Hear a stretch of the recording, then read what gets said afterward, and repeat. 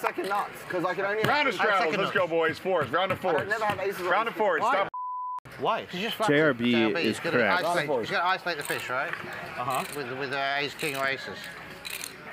It was a fantastic rant by Rob, but it's time to move on.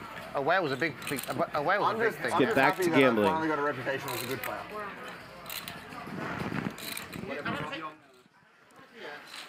Rob Young has conferred the title. I'm not seeing what you like when you don't hit. We are playing a pretty big game today. 1,000, 2,000, 4,000 at Hustler Casino Live.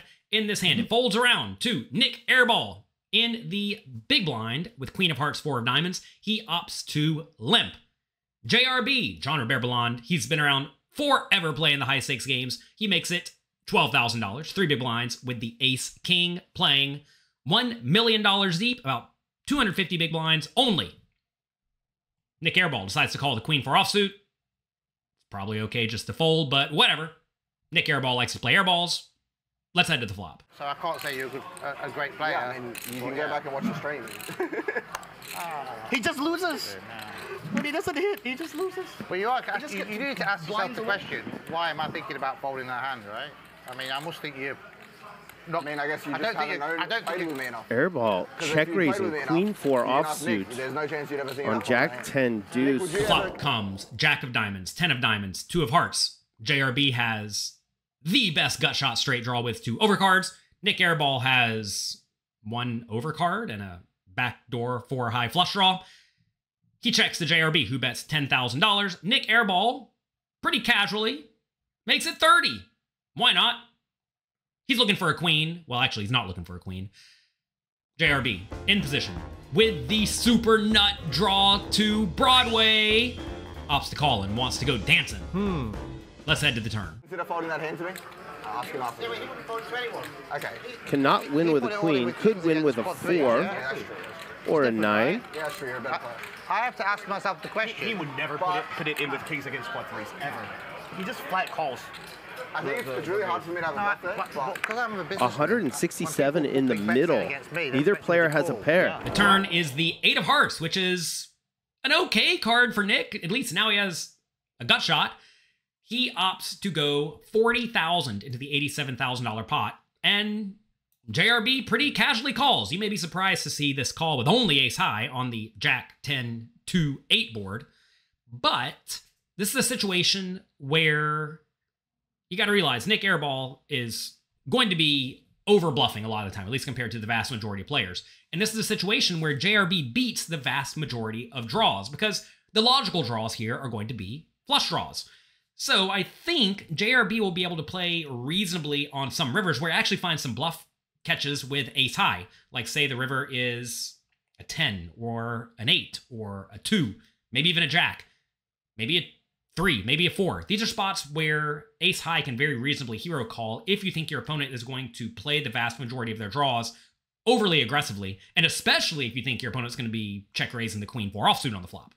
So I think this is a pretty reasonable call. Worst case, you have some outs to the nuts or top pair that you're not really going to try to fold, and every once in a while you get to hero call. So JRB does call. Let's head to the river. Ask myself the question. They might have Until now, JRB. It's a bit different, you know? Yeah, but in that exact spot... Top pair, top kicker. Uh-oh. 200K going over to the 5 seats. I think I would. I'm not lying. I'm not being funny. You're just lying. Nik representing a backdoor flush. JRB blocks the nut flush.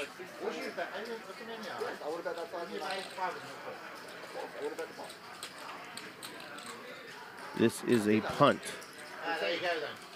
Can JRB field it? The river is the king of hearts. The backdoor flush comes in, but JRB has the ace of hearts blocker. Nik Airball does not care. He has the queen of hearts blocker.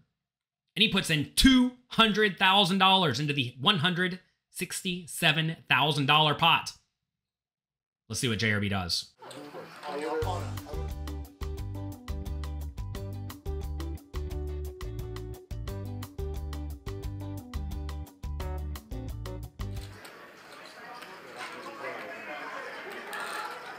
song is screaming in my ear. Call! Call! Call! Is that a call? It's not a call. I haven't called yet. I'm not going to raise you. I know that. Show your hand then. Us. Maybe let them finish this one. This is torture. What's the other one? For Nik Airball. Part of me is like, I just should have just raised right away when he bet. And then other part of me is like, oh, you know, if he has a smaller flush, then he's probably going to call me if I raise. So, but he raised me on the flop. And then the turn, so he could have had queen 9 on the turn. He could have queen 9 on the turn, but when I call on the turn, I could easily have a flush draw, and he's not even a little bit scared of the flush. Huh. And then he went overbet the pot. Oh my God, this doesn't make sense. Because you have the ace of hearts, it does not make sense. Doesn't make sense. And when it doesn't make sense, You're not even a little bit concerned that I hit a flush? you put in the call.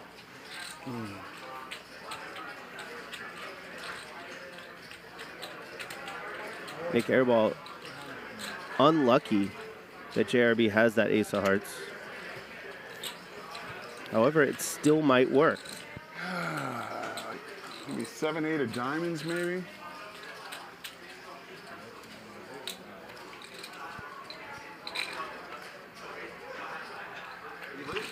Sorry, guys.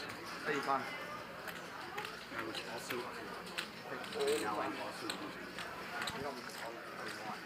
I think you deserve to be paid off.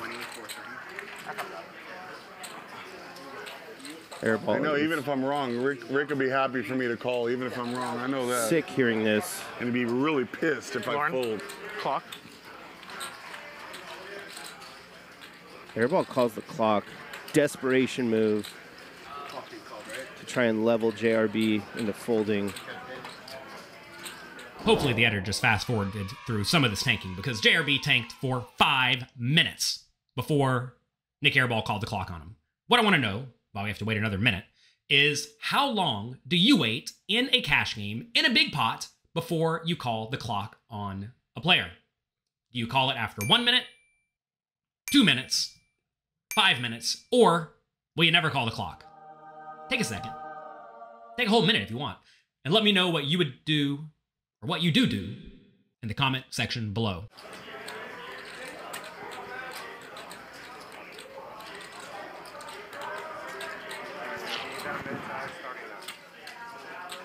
Typically, when players call the clock on you, they want you to call.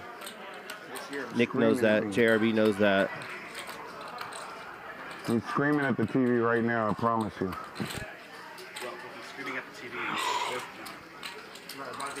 I personally am pretty slow to call the clock in gigantic pots, assuming the player who is taking their time doesn't take a whole lot of time in general. If someone is taking a ton of time all the time, they're in a big pot, or just in general, you need to call the clock and get the game moving. You should not be offended if someone calls the clock on you if you are a very slow player, because look, we came here to play poker. We did not come here to look at you take 5 minutes every time you have any sort of decision. JRB is not a particularly slow player, so I just would not call the clock on him unless it was a pretty large amount of time. And to be fair, 5 minutes is a pretty good amount of time. He's still tanking. Let's see what he finally does.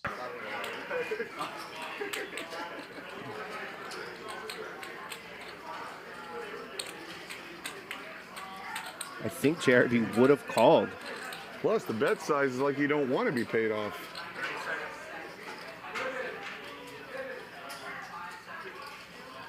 I should do what what's his name does. Hold on. Randomize it. Yeah. The randomizer says I have to pay off.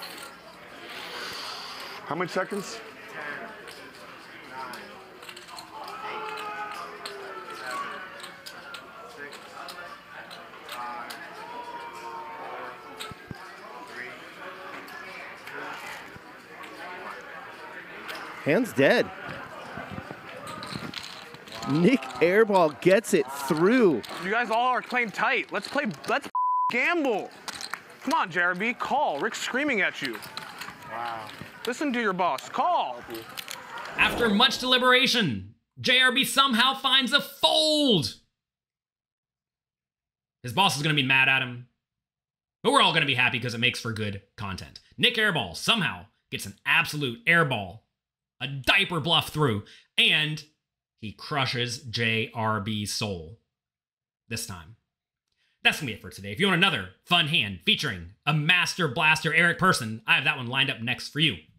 Make sure, before you leave, go down there, click the like and subscribe button, click the notification bell. I appreciate it. Thank you. Good luck in your games. Have fun. And when you're against a Master Blaster, erase the fold button.